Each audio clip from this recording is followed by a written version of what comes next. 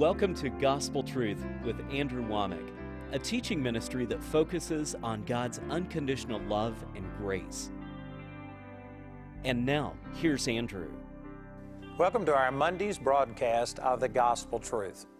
Today I'm going to begin a brand new series, and I'm really excited about this because this is a teaching that has been used of the Lord to touch a lot of people's lives.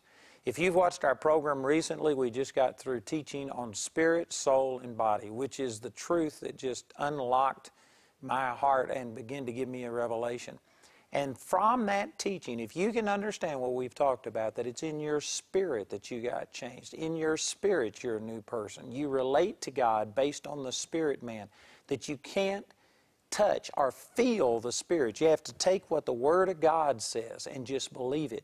If you can take all of those truths that we talked about in spirit, soul, and body, this has led me to another revelation that I consider to be one of the very top things that God has ever shown me, and that's entitled, You've Already Got It.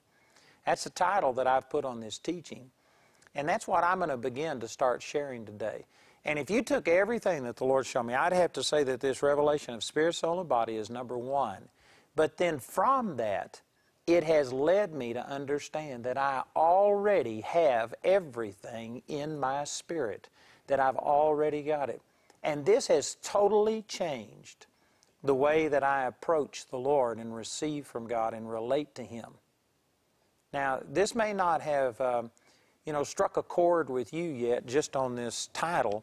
But look at the book that we've got on this. It's entitled, You've Already Got It, and it's got a picture of a dog chasing his tail. And the reason I use that is because just like a dog, chases their tail, and then if they catch it, well, they find out that they already had it all along. We are asking God to do things that the truth is He's already done it for us. And in this lies one of the keys to receiving from God. If I had to list everything that God has shown me in order of importance, I think probably spirit, soul, and body would be number one, but either two or three, somewhere along there, would be this teaching on You've Already Got It. And the subtitle of this book is, You've Already Got It, so quit trying to get it. And I tell you, this would take away so much frustration. It makes faith a simple thing when you understand what we're talking about. And it just takes all of the condemnation and the guilt out of the Christian life. You get away from legalism. This is a key to receiving so much. And I tell you, it is going to make a big, big difference in your life. You know what I would like to do today to kind of introduce this subject? I'd like to go back and play this testimony that we have on our Healing Journeys Volume 3. There's 5 testimonies on here, but one of them is from Mike Hesh. And this is a man who lived in Tucson at the time that he first heard me teach on You've Already Got It. And he had a cancerous tumor on his chest. And he actually took pictures of this over an 8-year period of time because he believed that God was going to heal him. But he was getting worse and worse to the point that his wife even had to help hold his head up to eat and to do things like this. He was losing his strength, and it looked like cancer was about to kill him. And he heard this teaching, the exact same teaching that I'm going to be sharing with you about You've Already Got It. And when he understood this, his faith just kicked in. He believed God, and in just a matter of a few months, I'm not sure, I think a maximum of 6 months, this tumor was completely gone. Him and his wife, Caroline, now have moved to Colorado Springs, and they attend our Bible college here. And I tell you, it's just powerful what God has done in their life. And I think that this testimony, they verbalize this very well, talking about what this teaching on You've Already Got It has meant to them and how it affected their life. So I encourage you to watch this, and then I'll be back at the end of today's program.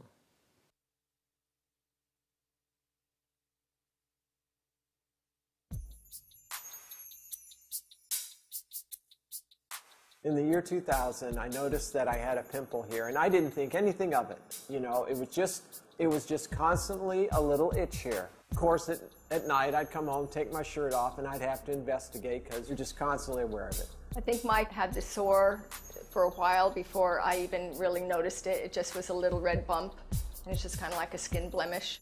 Through that year, it started getting red, and then it got larger and larger, like a small area about the size of my finger, and I noticed that it wouldn't heal over. I began to photograph it because I believed that God was going to heal me, and I wanted to document the dates. I prayed for it, I believed in healing, and it still didn't go away.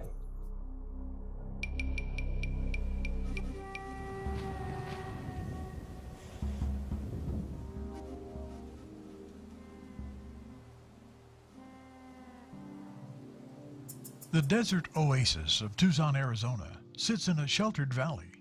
Here, Mike and Caroline Hesch joined a non-denominational church, submitting themselves to a strong-willed pastor.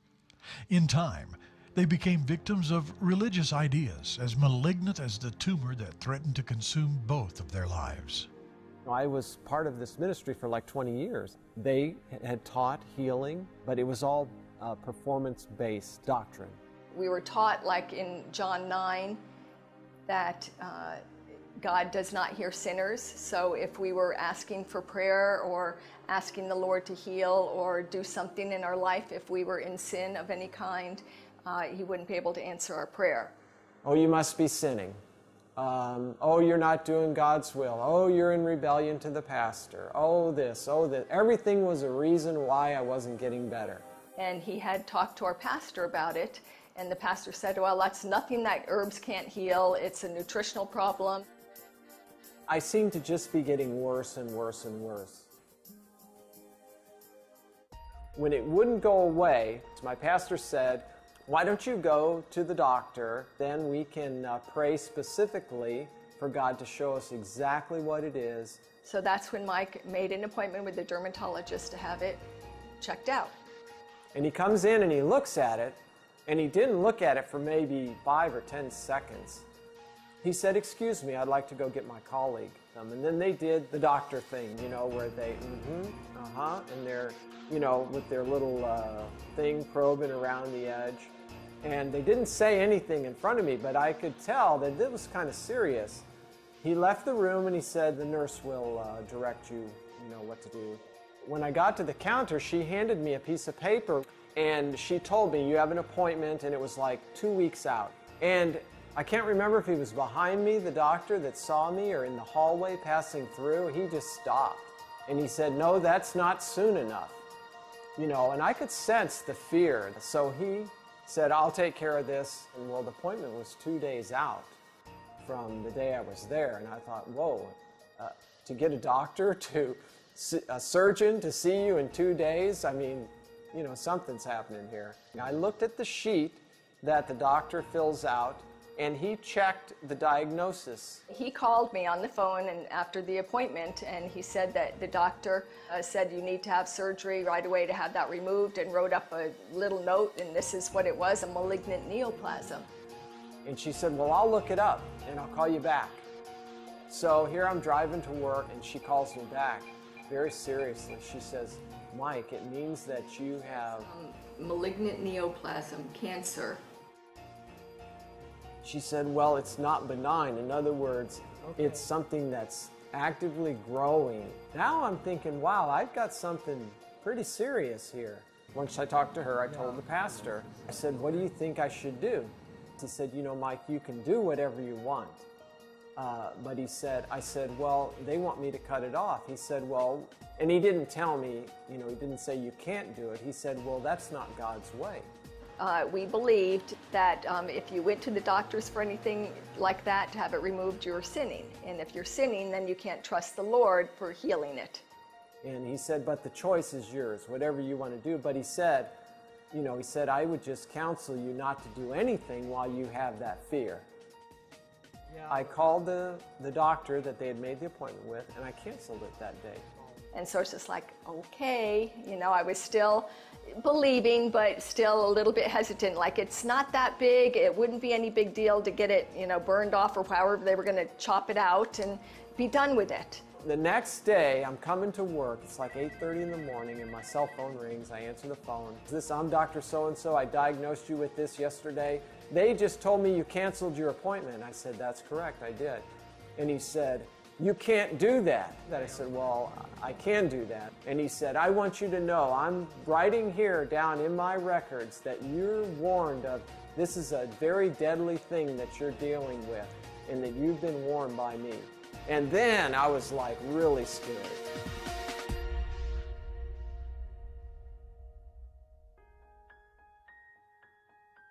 Well, that following February, I guess it would be 2002, got very sick with the flu. And when that happened, it was just like the tumor, it just started growing out as a tumor. I remembered what the guy said, that if you let it go, it could metastasize, which I think in layman's terms means it can just turn into something else, or like mutate into some other form, or go throughout the rest of my body or something. I'm watching and bandaging, and as he's starting to get weaker and weaker, and this tumor is getting bigger, I'm thinking, why doesn't he just get this thing cut off?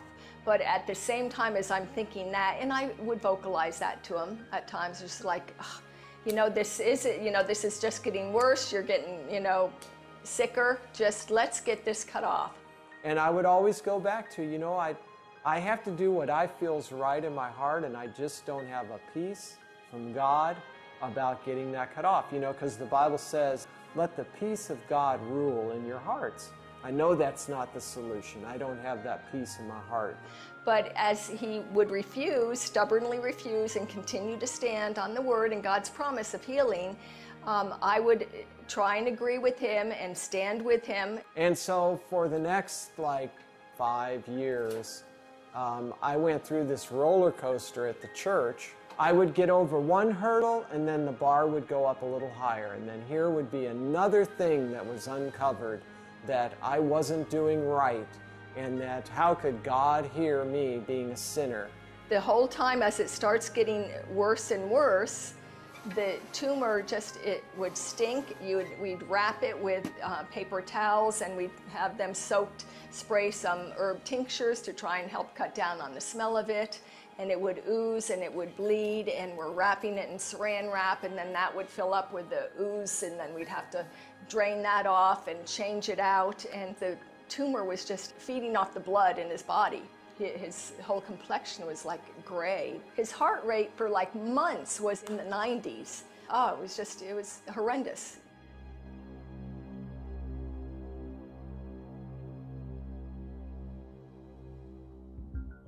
I just noticed I just started slowly losing energy, like somebody just letting the air out of me. So this tumor started getting so big and very heavy, we've got to find some kind of sling or whatever. So I ended up going to the store and buying a couple bras. Cut out one side, and I would just wear that as like a harness to support it over here. It just wasn't a good thing, you know. This was something that we just had to live with, and eventually God would heal. But I'm watching Mike's life being sucked out of him. I didn't know what was going on. I just knew that things in my body weren't working right on the inside, and then this thing I had that it was growing, it grew off what I call it a tentacle, or like this arm I could see like growing out underneath my skin in there and spreading out, and it was nasty. It was just like a manifestation of the devil, which it really was. You know, the Bible says that the devil comes to kill, steal, and destroy, and that's what he was doing. He was just sucking my life out. He's destroying you know, any productivity in my life. He was stealing away my happiness and my joy. I do have to say, though, that it was all by my consent, because I didn't take a stand against him, you know. And at that point, Mike was so sick. It was very hard for me to leave him all day when I would be working, and I would call Mike, and I could just tell when he'd answer the phone, like he was just like, I don't know if I'm going to come home and find him alive.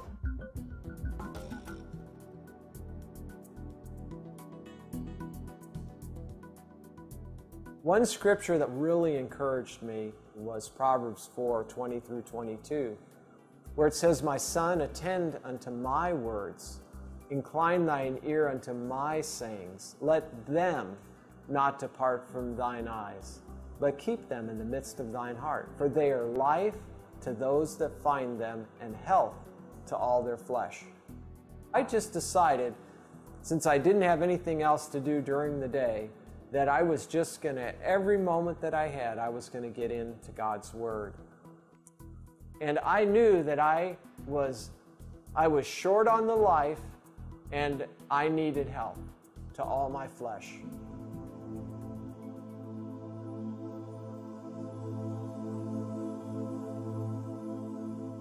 I was flipping through the channels, trying to find someone to listen to while I was getting ready for work. And I went through the channels, and there was the guy yelling and the guy doing this, and I didn't want to listen to that. And then I landed on this channel where this guy was sitting in a chair talking calmly. And he said, Today I'm beginning a brand new series, and I'm going to start talking about a teaching that I've entitled, You've Already Got It. By that time I'd walked back into the bathroom and I was getting ready, and I said, man, that's a stupid name for a study. But I didn't turn the channel, and I just kept listening to it. That God has already done for you everything that you need done. And by the end of that half hour, I was hooked. And so here she offered us some CDs. And it was like, okay, yeah. And my wife listened to them first. A whole new Bible was opened up to me for seeing what the Bible really was teaching and what I had believed, and the things I was believing were not according to Scripture. And begin to start looking at everything from a standpoint where it's already accomplished, and you aren't trying to get God to do something, but rather you're just appropriating what He has already provided. That mindset will totally revolutionize the way you receive from God. And then, passing it on to Mike, saying, you got to listen to this. This is kind of a miracle for me as well. It shows you how quickly the Lord can deliver you when you're willing just to follow what His Word says and what He says and His Spirit over some legalistic thinking. The average prophecy that you're going to get in most churches is all about God is going to do something great. There is coming a great move of God. We are going to see something happen. But you never hear people very much talk about what has already happened. And I believe that instead of getting this mindset of trying to obtain victory, it really makes a difference if you understand that through Jesus, we've already obtained victory. It's a done deal. Yeah, I do. I've already got it. I was blessed in two ways. One, all these things I've been studying in the last, especially in the last few weeks, but 6 months prior, I was getting, I believe it was God who had her bring that to me, because it was just like He was saying all these things in a little different way than the Word says them, but He was saying the same thing that the Word says. I remember getting this revelation about James chapter 1, where it says about being tossed to and fro like the waves of the sea. And I thought, that is so much me. A double-minded man is unstable in all of his ways. It says, let not that man think that he shall receive anything of the Lord. And so I just said, you know what? I don't have to focus on two things. I can just focus on that. And when I did that, that's when I learned that I was able to receive from the Lord. That it wasn't Him withholding. I already had it. He wasn't withholding. In other words, God, through Jesus Christ, was not the variable in the situation. It was me. It was my unstable thinking. The Bible says that by Jesus' stripes I was healed. I am not going to receive another thing that the devil's going to throw at me to keep me in bondage to not receive my healing. Just drawing this line in the sand saying, nope, it's going no further than this. That night was a turning point of his healing, because even though we still had to mess with the tumor, it was still just as bad as before. It was just kind of like he didn't look at it anymore as that. He was seeing himself as healed.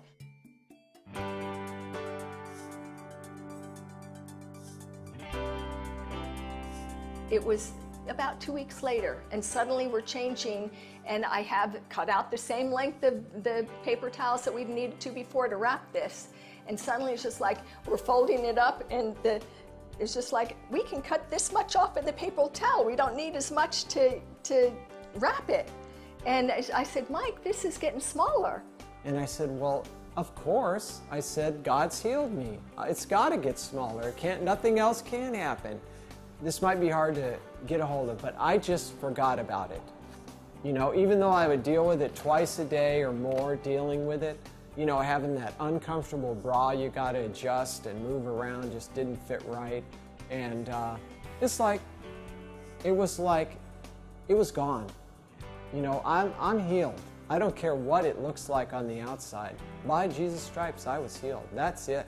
All of Andrew's teachings were already confirming the things that Mike had seen in the Word, but it was like a second witness for him that yes, this is the way it is. This is what God said, and it helped him to stand even more on the healing. I don't know, somewhere around May, I didn't have to wear the bra anymore. Each time as we're changing it, it's like, Mike, this thing is getting smaller and smaller. It was just like it was shrinking. So it was less and less that we had to deal with until it's a little thing like this, and then he can change it himself, of course, and no longer was wearing the support, and it's just like, this thing is gone. By August, it was nothing. It was just this little bump, a scar on my chest here. I was made whole by Jesus Christ, and this is the only direction my body can go. Devil, you can't have me. I've already been bought. For 8 years, Mike Hesh believed and prayed for his healing, with no results. In desperation, he finally drew a line in the sand between the Word of God and his own unstable thinking. He chose to believe the Word, that healing had already been provided by God's grace. Andrew's teaching confirmed and encouraged him, and the malignant tumor disappeared in 7 months.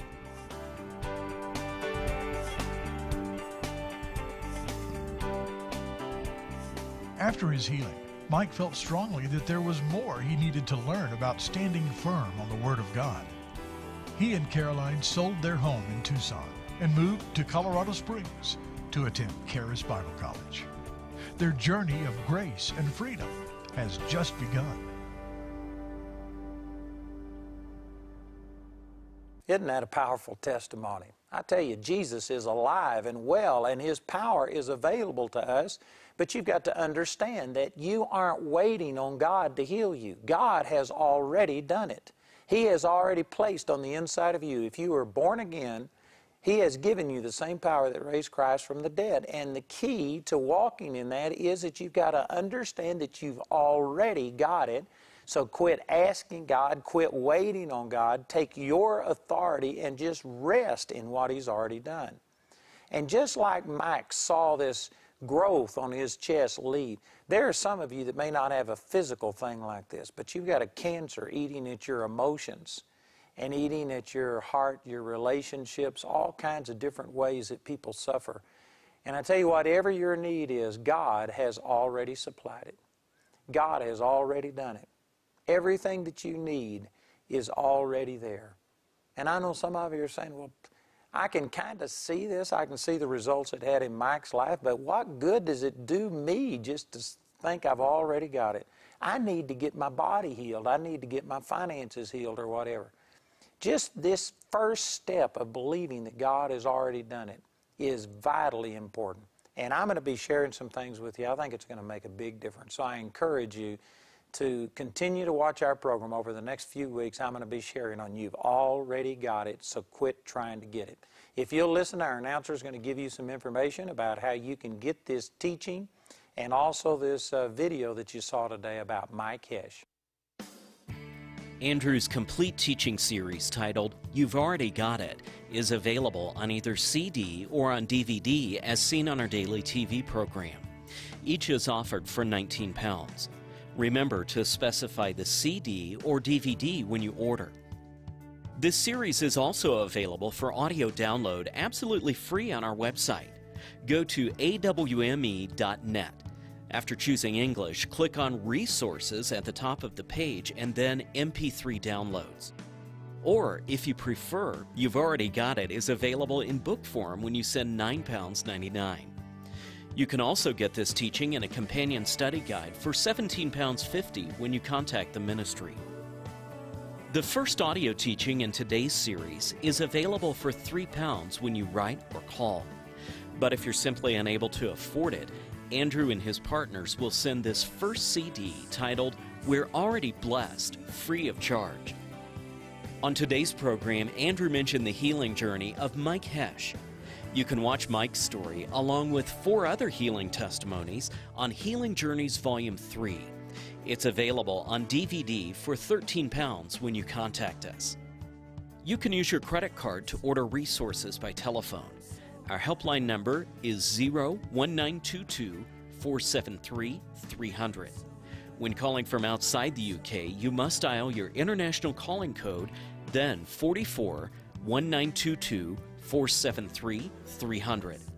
Helpline hours are from 7 a.m. to 4 p.m. Greenwich Mean Time. Or you can visit our website where you can order ministry materials 24 hours a day, 7 days a week at awme.net. To write us, use the address on your screen. We hope to hear from you today. We'd like to point out Andrew's upcoming speaking schedule. Mark your calendars to come meet Andrew at one of these events and let the Word of God transform your life. He'll be in Colorado Springs for the annual Andrew Wommack Ministers Conference October 3rd through the 7th and in Karlsruhe, Germany, October 21st through the 23rd. He'll also be in Warwick, England for the Andrew Wommack Ministries of Europe Ministers Conference October 24th through the 26th and in Kampala, Uganda for a Gospel Truth Seminar October 28th and 29th. For more details on Andrew's next meeting in your area, call our helpline or visit our website at awme.net. Are you a world changer? Charis Bible College has extension schools around the world. The same truth that sets you free at our school in England will also set you free in Belfast, St. Petersburg, Amsterdam, Kampala, Chennai, and South Africa. Go to awme.net or call our phone center and ask for a complete list of Charis Bible College locations near you. Change your life. Change the world. While flipping TV channels in their home in Kathmandu, Nepal, Bob and Dawa Wesley stumbled across the Gospel Truth broadcast with Andrew Wommack, and their lives were changed forever. When I found out that how much God loved me and what He did for me, I started understanding the gospel, actually. Desiring to fulfill God's call on their lives, Bob and Dawa moved to Colorado Springs and attended Charis Bible College. Then it was back to Nepal and back to work. I started walking towards my office and I started seeing these 2 little boys, and their feet was cracked and their clothes were really, really dirty. I asked the Lord, what do you want me to do? And the Lord said, feed them. With that direction from God, their ministry was born, feeding the destitute boys of Kathmandu, both physically and spiritually. I've always focused on sharing the gospel with these kids.